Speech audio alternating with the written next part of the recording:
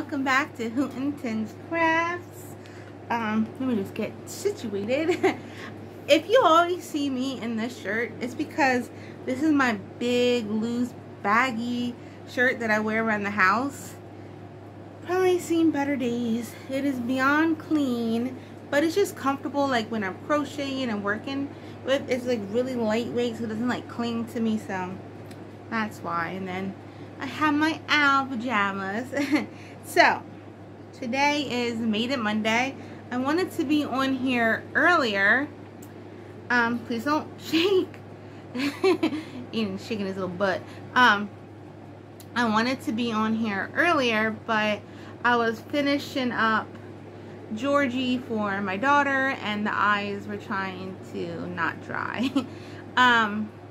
When I do like amigurumi dolls and stuff like that, buzz all over me, I try to stick as close to the actual character as I can. So like I get very like finicky with that. Like even though this was a pattern that Mariah Elizabeth's mother made, I wanted it to look like the character the daughter actually drew. So I was doing that. But first, you want to see something cool? Okay, let me talk a little bit about this before. Well, I'll show it and then I'll talk about it. Yeah. He is, or she is, cookies and cream owl. She got waffle cone, wings, little Oreo cookie feet, Oreo cookie eyes, a cone for an ear, and a cherry for the other ear. So this is a paid for pattern. However, I completely went off the grid. So I did it with the fur yarn because I had cream and black mixed, and it looked like cookies and cream to me. So that's what I wanted to do. Then she had 2 cone ears and like this ice cream drip come down, so I just did one, and I thought the other one needs to be a cherry on top because whenever I do a sundae I always have a cherry on top. Then her eyes, she had both of the cream white for like the cookie center. But if you open up an Oreo cookie, you never have cream on both sides unless you have like a double stuffed. What's wrong? Oh, you just excited, huh? Yeah. So unless you have like a double stuffed, but if you have like a regular Oreo cookie and you open it up, you have one side that's cookie and one side that has the cream on it. So that's what I tried to mimic with the eyes. I have one cream, one not cream. I did do the ice cream, big old plop right there, and you can see like little drips coming down. Here's the cherry, then the waffle cone wings, and then this is just little cookies for the little feet. Oh, I love it so much. Of course, an owl. What owl have I ever turned down? Huh. I feel like the Jeopardy music needs to come on while I think. I don't think I've ever turned down any owl. Seriously. No, that's true. Yeah, I don't think so. So this is what I've done.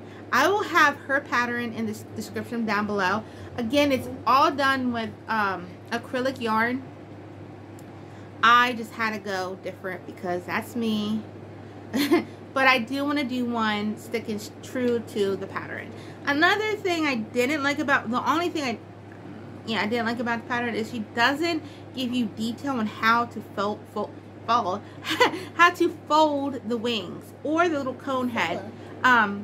She doesn't tell you like how to do it. So you're like, she goes fold the wings to a waffle cone. I never folded a waffle cone before, so I'm like, how do you do that? And then she doesn't show you like pictures of where, like placement, where to sew it on. So it was like you just had to do what you could do. But oh, I love it so much. Alrighty, next up, I made, this is for an order.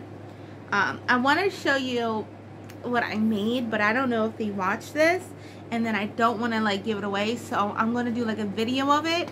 And then once I send it, then I'll show the gift part that I made for this person. But she's been a Facebook friend of mine. I've never met. I actually just talked to her beginning on MySpace, and then it went from MySpace to Facebook. Never met, but always just talked to each other online. And she ordered, because her son had a little scrump when he was little. He's now 18, and I remember seeing him on Facebook, little, and I'm like, oh my goodness, that's gonna be my girl soon. You know, she's gonna be 13 still. But this is scrump. I did not have a pattern. I just freehanded it. I think there are patterns out there, but I just did what I wanted to do. Try to make her as close to the real thing in the movie as possible. Because I know she was like wonky, you know. I think Lilo made her, and she wasn't perfect, but I love how cute this came out. This I used Big Twist. So this is all done with the Big Twist. Sorry. This is Big Twist. No, actually this is Red Heart. And I don't use Red Heart Super Saver. The only time I ever use Red Heart Super Saver is for an amigurumi. So, and she in her pattern calls for the Red Heart. So I actually found it, and I was like, let me stay true to the pattern. We all know how that worked out because I didn't stay true. But I just love, I don't know what it is. I seriously lately been just love working with the fur and making the animals, and they just come out so like real looking. I just love it. So I am working on Stitch's little girlfriend, Angel. When I have her done, I'll show, because those take a little bit more time, because I felt their eyes and the nose and the paw. Sorry, I was looking over there at my stitch, the say all I felt. So I do the ears, the inside of the ears, the nose, mouth, you know, all the little thingies. I take a needle and go jab, jab, jab, jab, jab, and that's how I felt the eyes. But yeah, so this was all, this is the brunette, little tiny bit of the red, the black, and then this was just Red Heart. Oh my goodness, my brain. Brain is messed up. And then this was all, not brunette, Big Twist. This was all Big Twist. She's so soft. And then I just did buttons. I had regular brown buttons, and I just painted them. And then I just created a little bow, did the hair. She has like this little wonky little stitched on smile, little button, belly button, and that's Scrump. And in case you don't know, again, she is from Lilo and Stitch, the movie. Now, want to hand me? Thank you, baby. This is Georgie. Ta-da! So this is Georgie. He is a pineapple duck. I try to do him as close as I could to the cartoon, the drawing. So he has his little blue eyes. I did the mouth this way. Her mouth is completely different. It's like one big old piece. It makes it kind of like a rectangle. See, paint on my hand is because I was painting and I was like dabbing it off my hand. So anyway, what?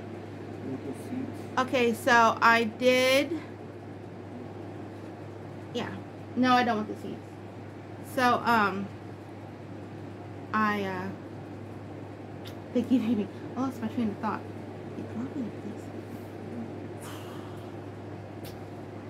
See? Men, they have to bother you. The eyes. Okay, so I did the eyes with the paint. Oh, this is felt. And then I just painted the eyes how she had it in her little drawing. And then the mouth itself, I did. What was that? My throat just got dry.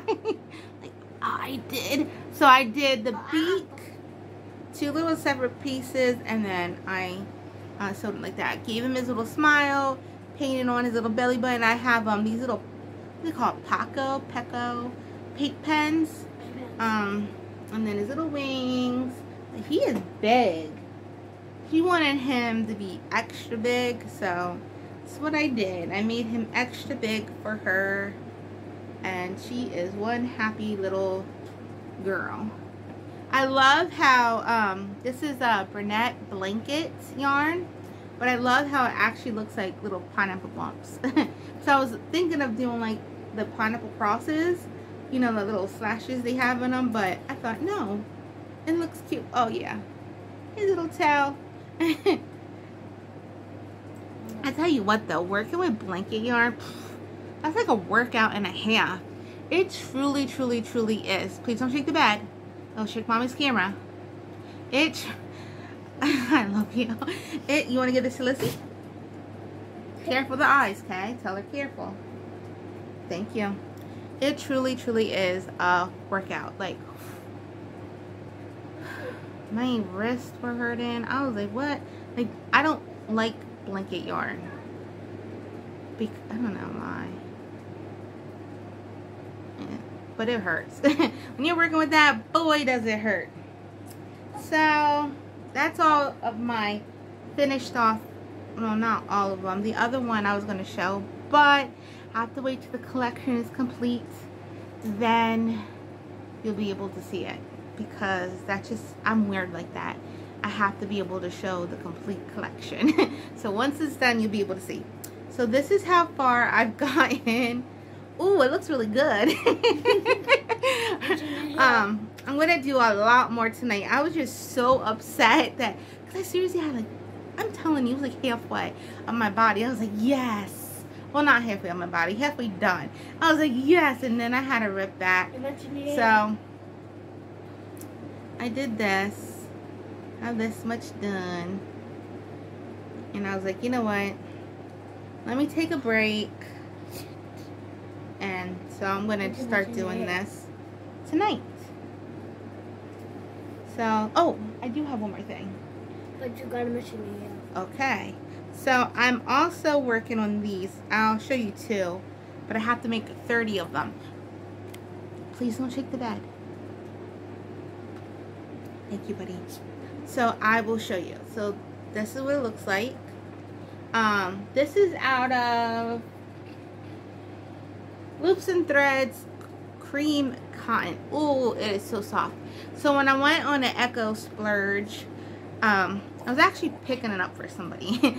But then when I saw how cheap they were, I was like, I'm gonna get these all. And they had it like all in the bins, and I was like, well, it really truly didn't look like anybody was touching them. So I was like, well, I'm gonna get them, and I did. And so anyway, some of them are Loops and Threads cream cotton. I have to always remember that name. For some reason I can't say, I want to say cream corn. Cream cotton. And so it is luscious. Like, it is so soft. It definitely, when you're working with it, it does not feel, to me, it doesn't feel like cotton. But look how beautiful this is. So this is going to be a cardigan, but it's going to be done, you do the top layer first, which is this fancy little design. And then the back layer is going to be a granny square, a regular granny square. And then you connect the two pieces together. And you have to do, I want to say 30, yeah, 30 pieces for size 1X. From small all the way up to, I think, 2X.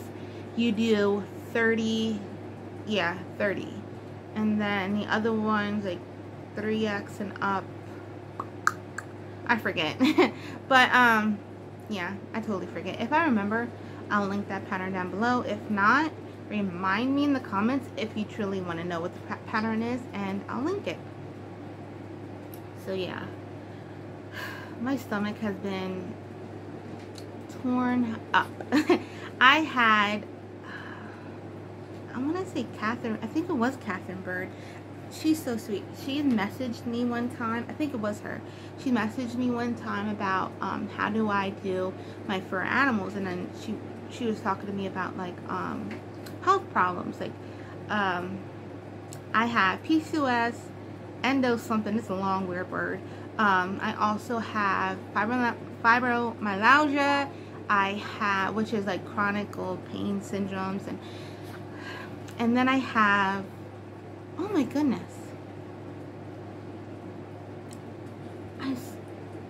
thyroid, hypothyroidism. Oh my goodness, it's just like my brain lately is just fried. I have hypothyroidism, so it causes you to gain a lot of weight, and so does fibromyalgia, so does PCOS, and so does endo something.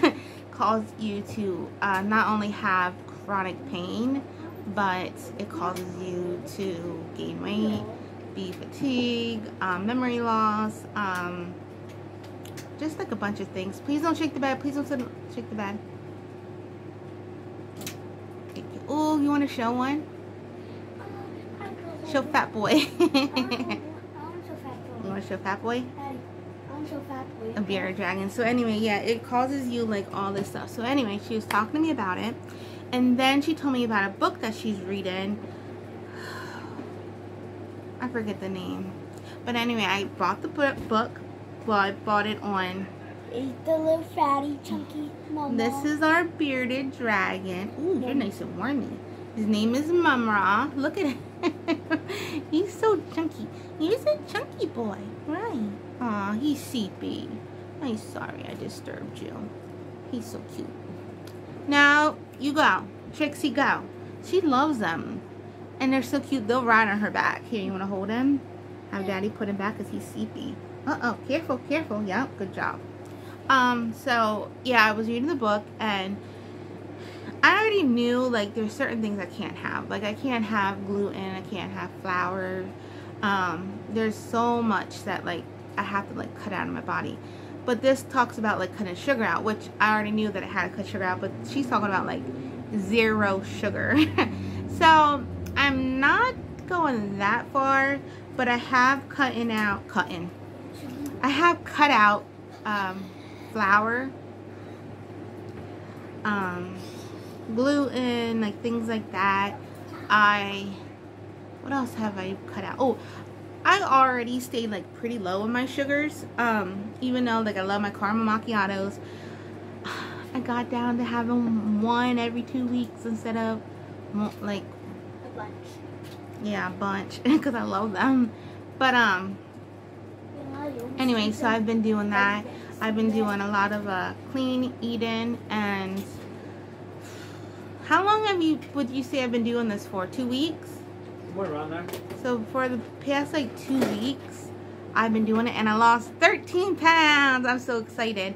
Check today, and I'm, like, jumping. Like, I'm so happy. So clean eating is just, like, you don't have, like, oils and stuff like that. You can use coconut oil, or I use grapeseed and avocado oil. But I use, like, a tiny bit. I have an air fryer, so I use that. I also have a pressure cooker. It's a Ninja, so it's like an 8-in-1. It has air fryer, steam, like all those things. And then I have the grill, the Ninja grill. And they are lifesavers. If you can get those, I am telling you, they are lifesavers. I pressure cooked today spaghetti squash, and it was like in no time. And on top of it, like, I didn't even peel it. You just throw the whole thing in, put a cup of water, and pressure cook it. What was the rule? Not to shake the what? Bed. Ooh, smack me, somebody. So, good job. Thank you. Oh, yeah. So then, when I opened it up, right, it had the shell. Is that called a shell? Yeah. The skin? No, we're going to call it a shell. It was, like, peeled off the thing. Like, when my husband helped me get it out because, like, heavy and hot. And so when I put it on the table, I was going to, like, cut it in half. It was just peeled off. I was like, whoa. And it came out all perfect. So then that made it, like, really easy to be able to peel apart. I did fettuccine alfredo, but with spaghetti squash. And I added chicken and bacon bits. Yeah, but so you just watch, like, certain things. Like, for me, my nutritionist, right? Tongue-tied today. I'm always tongue-tied. She had said, to keep my sugars, like, to watch everything and have it be like below 10.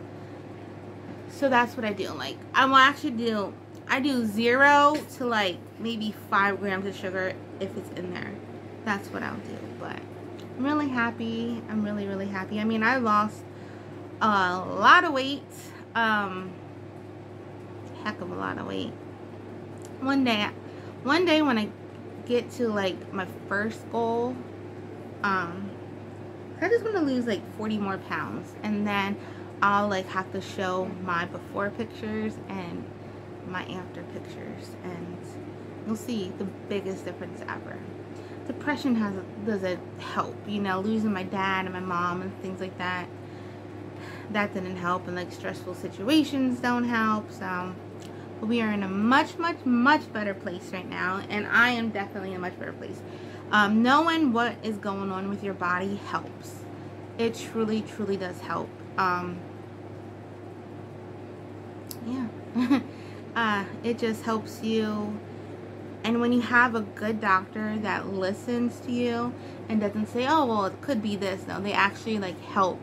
Because for years I went to a doctor and I was told, oh, it's in your head, or it's just this, or it's just that, and no one ever listened, so I gave up.